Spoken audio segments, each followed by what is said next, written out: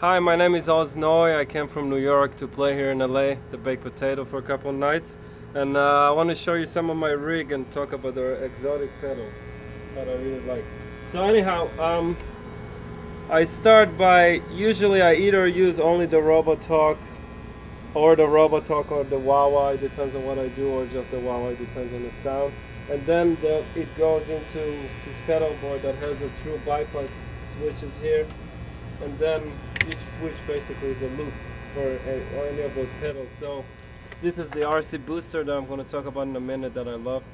And then there's a tube screamer, an octafuzz, a rat. All those are just different type of boosters, you know, from cleaner sound.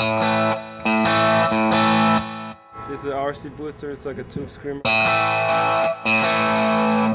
Like dirtier, and then there's the octafuzz.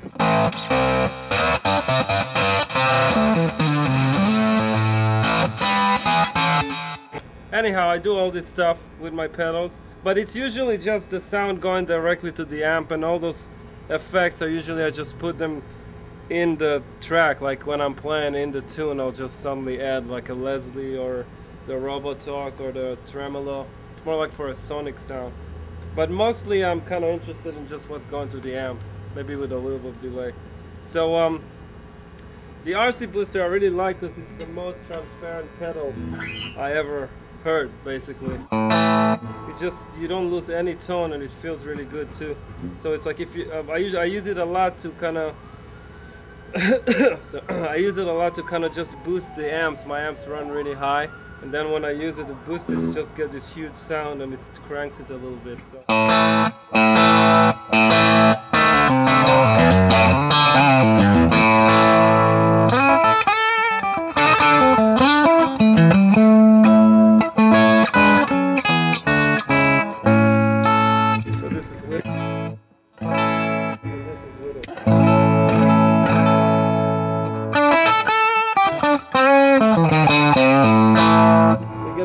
Big sound, and that's it. That's what I usually use it for. It's just like a booster, but I use it a lot.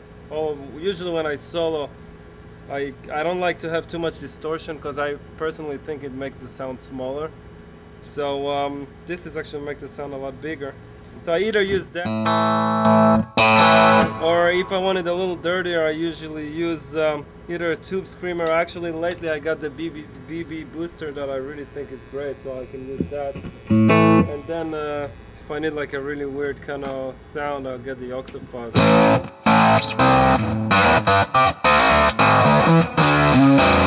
But that's it. It's basically a great booster, the best I've heard.